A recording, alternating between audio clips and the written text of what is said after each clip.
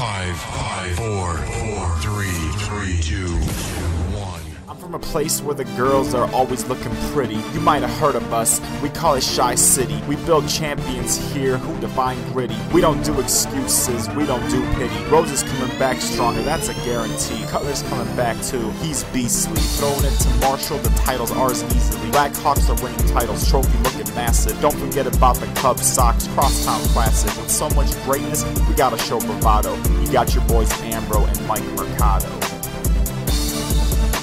Welcome into the Chicago Beat, everybody. I'm Mike Mercado. As always, with my best friend, Sticker Producer Man. It is Thursday, August 1st, 2013. Another beautiful day here in the city of Chicago. We have so much to get into today, guys. I've missed you. I haven't talked to you guys in so long. I cannot wait to get the show started. You can find us everywhere in the universe. We're at Twitter, at the Chicago Beat. You can find us on Facebook, at the Chicago Beat. You can see all our work at the chicagobeat.yoloset.com and, of course, fullscalesports.com. Secret Producer Man, we have a filled show today. We got Bears, we got Bulls, we got Cubs, we got White Sox, we got some national news to get into today. We got a lot to talk about. Biggest thing I wanted to get into right away off the bat is about the Chicago Bears. You've seen DJ Williams injury, you've seen Bushrod injury just this afternoon, or excuse me, I should say just this morning in practice. And the biggest thing that I wanted to get into right away is the expectations for this Bears team. See, because this Bears team last year finishes 10-6. You get down to the wire, you win the last game you're supposed to. Minnesota beats Green Bay, they get into the playoffs. You've almost allowed that to happen by losing a lot of random BS games that they should have won. Let's take that away for a second. Let's think about this Bears team very neutrally, not Chicago sports fans, not sports fans, just analytical. Let's just look at this. The Chicago Bears team right now has a lot of questions that need to be answered. And typically, whether it's in sports, in life, whatever the occasion calls for, whenever somebody's being questioned or their abilities being questioned or they're being put into pressure, one of two things happen. You either succeed and overcome, or you fail and fall flat in your face. That's what's going to happen to this Bears team one way or the other. You have a lot of defensive players who are already in their, I wouldn't say older, but they're in their 30s, 30-somethings, as they like to be called. You have a quarterback who's in his 30-somethings, who now is on his last year of a contract. You have a first-year coach, a second-year GM, a lot of questions to be asked. You have turnover. You get rid of the last regime in Lovie Smith, who, for all accounts, was better than Dick Duran, Dave Wannstedt, probably the best coach the Bears have had since Ditka. Think about that for a second now. You have a player like Brian Urlacher retiring. Nick Roach used to call the defense when Brian Urlacher was gone, now playing for the Raiders. There's people missing off this team now. There's elements missing off this team now. And I guess that's the most important part to really think about this Bears team, is there's a lot of turnover, so it's not the same team. It's not the same team. Now you look on offense. You got Brandon Marshall, who of course already has a deal, but he's a wide receiver. These guys are always trying to restructure their deals. They're always looking for the ball. So I always count on a wide receiver, a very good wide receiver, to have a good season. It's almost like a shooting guard in the NBA. He's going to get his shots up. Brandon's going to get his touches. There's no question about that. But it's Alshon Jeffrey time. It's time to see what he's made out of. If he's not just made out of glass. If his 6'3", 200-pound body frame is as good as Brandon Marshall. How about Earl Bennett? Is he going to establish himself as a legit wide receiver in this league? Matt Forte, is he going to show that he was worth the contract? And in this Mark Trustin offense, you have to think that this is his opportunity to do it. New offensive line. You sign Martellus Bennett, who now has to show if he's worth that contract. And don't be mistaken, guys. In the NFL, it's about your value. These contracts aren't guaranteed. So every year you got to go out there and you got to, bust your ass and show that you're worth the money that the organization gave you. But keeping that all in mind, it really doesn't matter. It doesn't matter because injuries can change all that. And we're seeing that with Bushrod. We've seen that with DJ Williams. Injuries can change the face of any franchise. Just in Baltimore, with Dennis Pitta being out, that kills a red zone threat. And that's the defending Super Bowl champions, who have a lot of turnover as it is already. Just look around the NFL. The NFL, everybody's talented. Everybody has talent in the NFL. It's easier. It's an easier sport to turn around. But keeping that in mind, keeping what the Bears are doing, Jay Cutler breaks his thumb again, sprains his knee. It's all over. It doesn't matter. It doesn't matter how good your talent is. If your quarterback isn't competent enough or healthy enough to win, you're not going to win anything. Tell me the last time a quarterback not named Trent Dilfer has won a team without leading as a quarterback. Baltimore, which is historically a defensive team, won that Super Bowl because of offense. Remember, San Francisco came back in that game after the lights went out. The Giants, who were, for the most part, had the dominant defensive line that was shaking up Tom Brady, it was that offense that made those last plays of the game, not the defense. Now, the defense has to get the last stop, of course. But, facts are facts. The NFL is not a defensive sport anymore. And they've done that on purpose because they don't want people getting hurt. That's a lot to get into. There's a lot to get into with this football season coming around. No more Sundays without football. We just passed that. So, again, football's the king of this country. So we know what the Bears are looking like. What's the rest of the division, though? We talk about that next here on the Chicago Beat.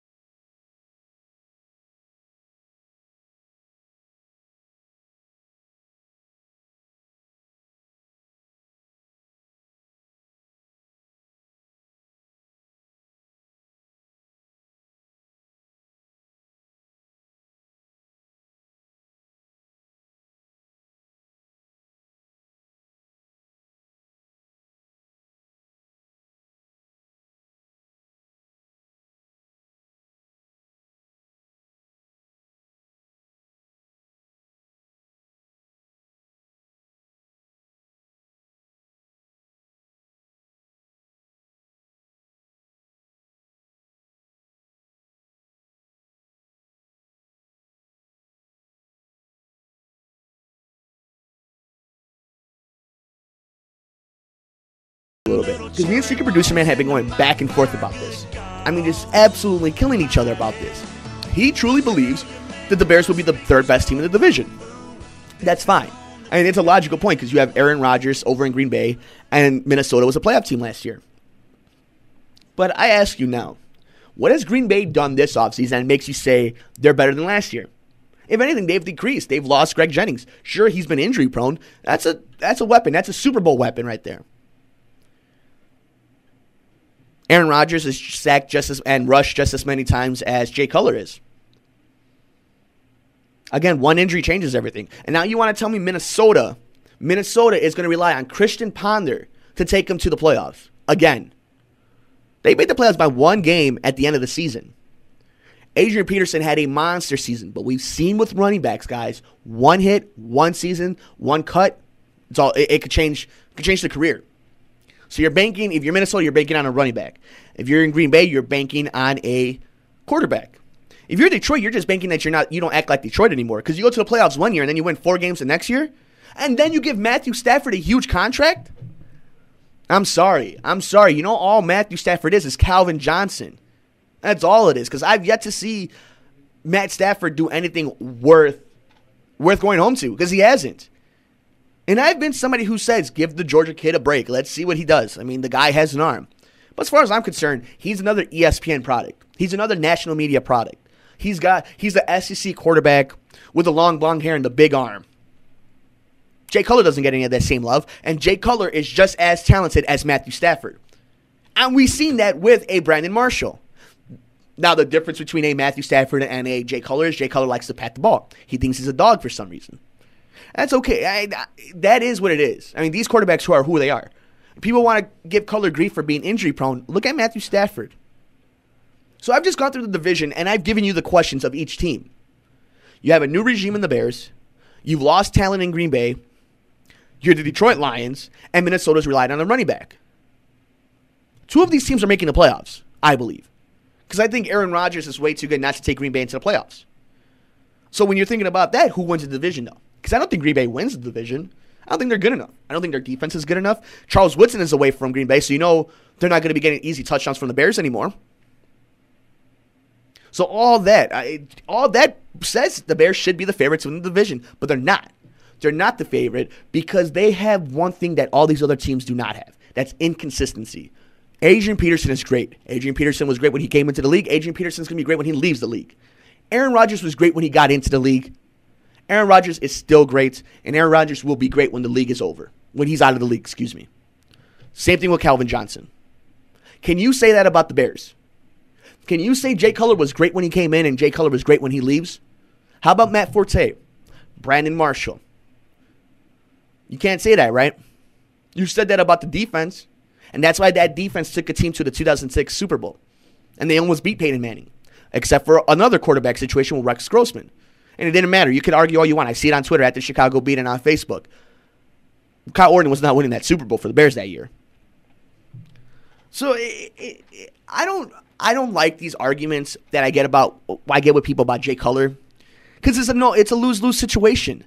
Because yeah, you could say he has all the talent in the world, but he hasn't won anything, and vice versa. He hasn't won anything, but he has all the talent in the world. And that's the most frustrating thing about this Bears team. Hell, you could say that's the most frustrating thing about Chicago in general. Am I right, secret producer man? That's all it is. You got Cubs, White Sox, Bulls, Bears. It doesn't matter. The only team that doesn't give you a headache is the Blackhawks, and even them, they're almost giving you a heart attack. 17 seconds in between two goals in the Stanley Cup. It's amazing, though. We got more coming up here on the Chicago Beat.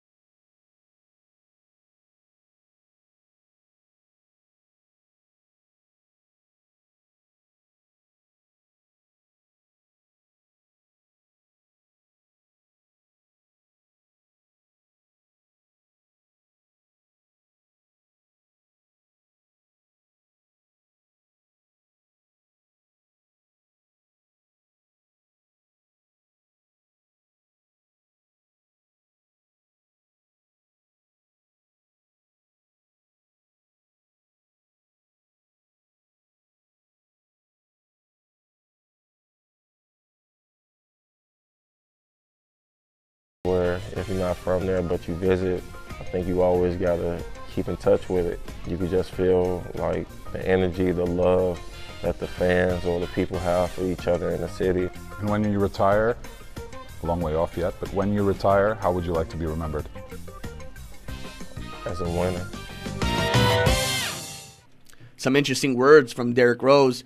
The Chicago Beat is brought to you by the Illinois Center for Broadcasting, where broadcasting careers begin. Don't forget, there's two beautiful locations, one in downtown Chicago and one of the suburbs in Lombard. 12 months is all it takes. If you finish this program, you will get a degree in broadcasting that can lead you to any field in television, radio, media, internet, whatever it is you're into, we got it. At the Illinois Center for Broadcasting, dial 630-916-1700 or go on beonair.com. The Illinois Center for Broadcasting, where broadcasting careers begin. So, before we got into the little spot right here, you heard Derrick Rose on an interview a few weeks back talking about he's doing this Adidas tour, okay? Because you know the return, it's actual real this time, and he'll be back. Which, by the way, if you're following us at the Chicago Beat on Twitter or on Facebook at the Chicago Beat, you know Game 1, October 29th in Miami, TNT, Tuesday night, Bulls versus Heat. It's the return versus the ring ceremony. I don't need to say much more than that. But Derrick Rose has his interview on his Adidas tour, and you can find it on our Facebook page, on Twitter. You can find it almost everywhere on YouTube as well. He's asked directly, who's the best player in the NBA? He says Derrick Rose.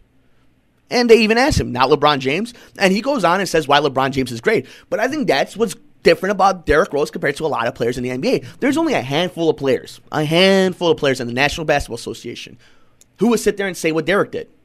A Kobe would, a Durant would, a would. But all that tells me is when I see that video, maybe I'm looking too much in it. I'm not Batman. I can't, look at a video and tell you if somebody's guilty or not. I'm not going to pretend to know that, to pretend that that's what I do. But what I can tell you is I could see a killer instinct in Derrick Rose that was missing when he was talking during his rehab. He does look to have more confidence in himself. Now, a lot of people say, how can you tell? Derrick is a very stone-faced kind of person.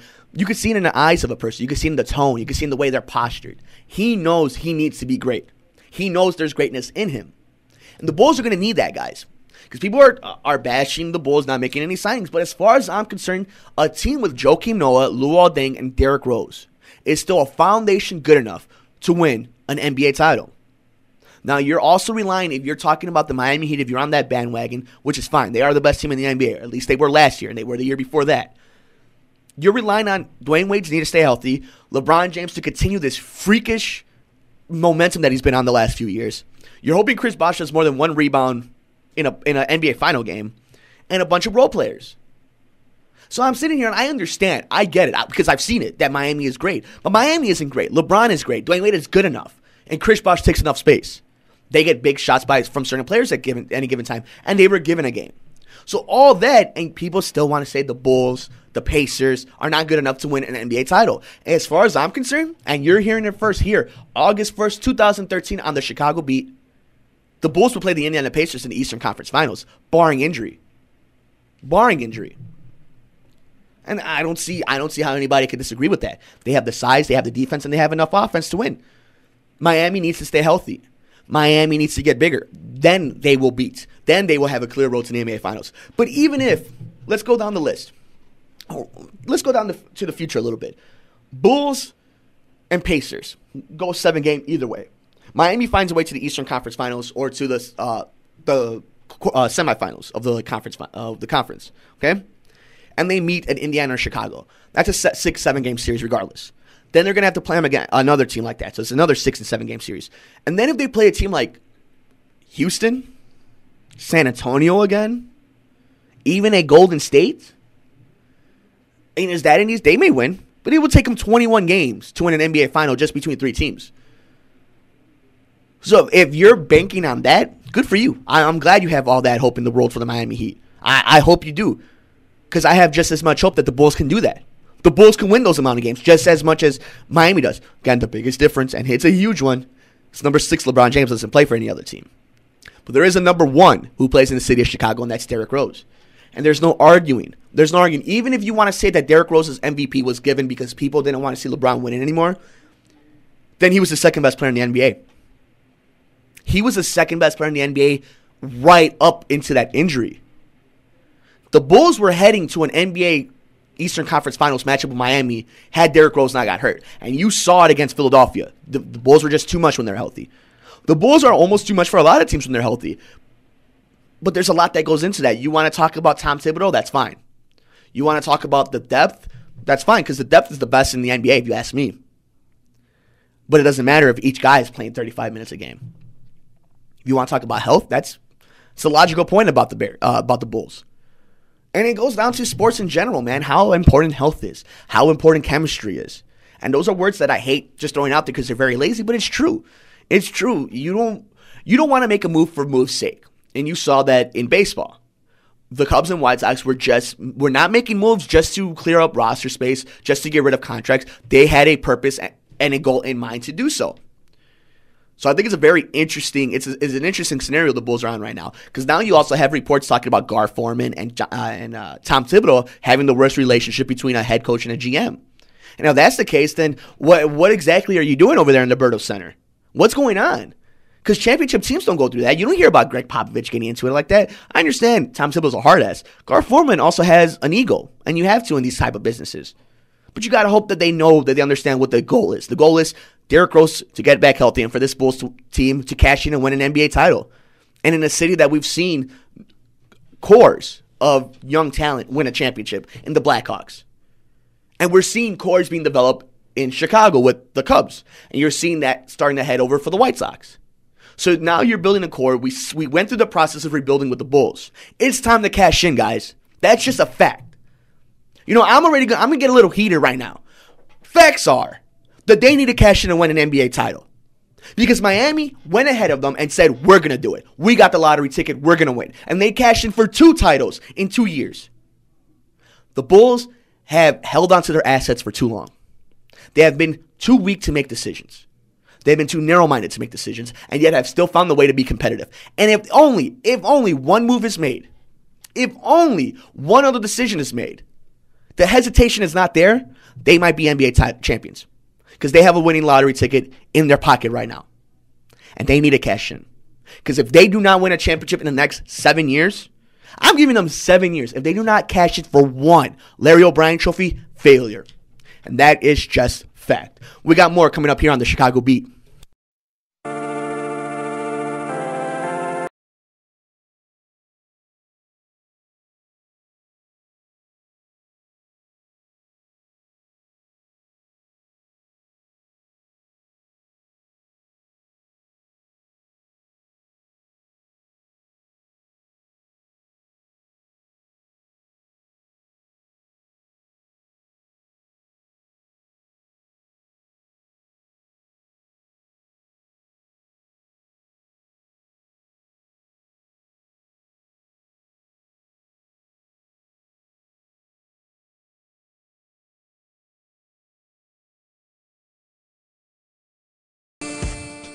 You can follow the Chicago Beat on Twitter at the Chicago Beat. You can like us on Facebook at the Chicago Beat. And of course, you can see all our work at the chicagobeat.holosite.com, and for everything national news, fullscalesports.com.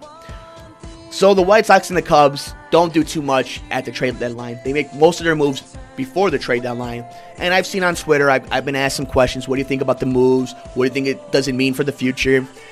Frankly, the Cubs got a nice deal for Garza. They got a couple people up here. They actually got Oltz, is that his name? That might be coming up in the September call-ups.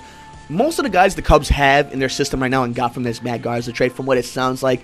Len Casper was actually on WSCR 670 The Score in Chicago this morning. He was talking that most of these guys won't be September call-ups until next season. But I think it's an interesting point to talk about if you're a Cub fan, that this team has blown over 21 games.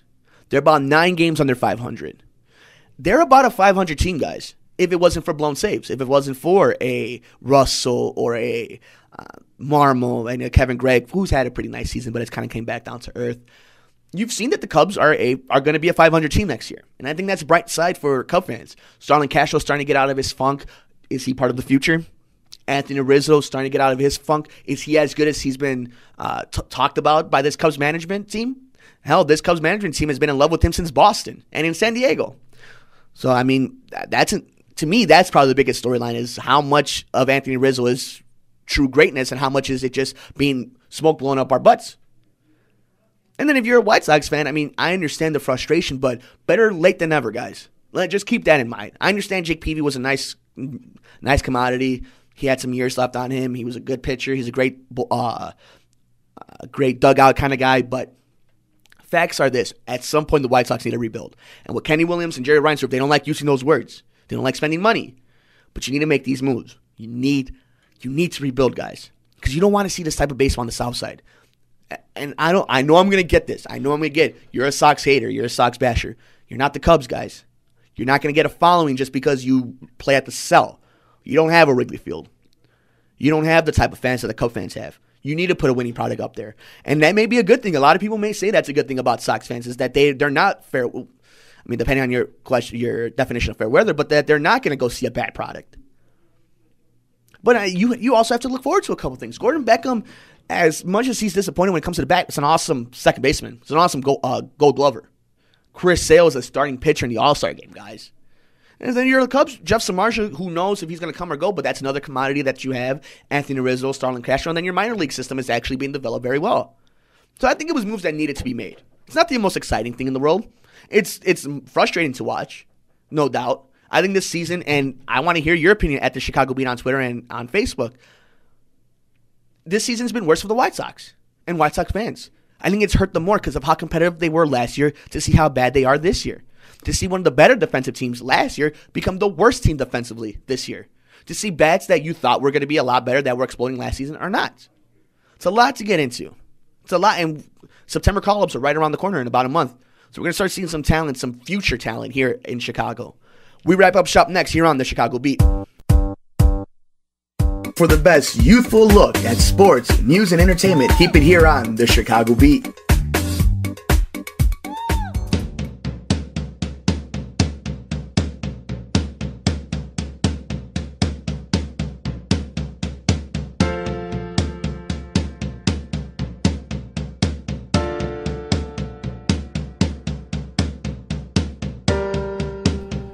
I hope everybody enjoys the rest of the Thursday. I hope you guys all have a beautiful weekend. Don't forget, you can follow us on Twitter at The Chicago Beat. You can like us on Facebook at The Chicago Beat. You can see all our past work at dachicagobeat.yellowsite.com. And of course, for everything national news, visit fullscalesports.com. For Secret Producer Man, I'm Mike Mercado from our beautiful ICB Lombard Studios. We will see you next time here on The Chicago Beat. Bye, guys.